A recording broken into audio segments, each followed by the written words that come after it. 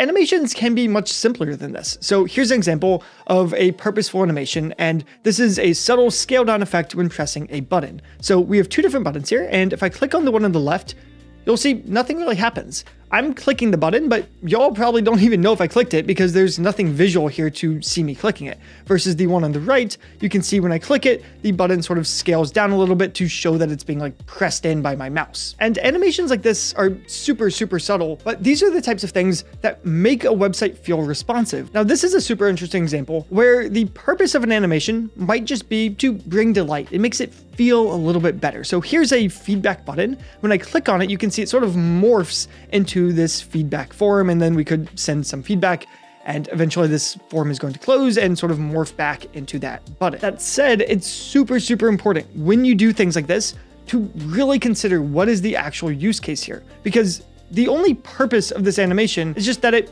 feels kind of nice, right? So we need to make sure that it's not getting in the way of anything else in the user experience.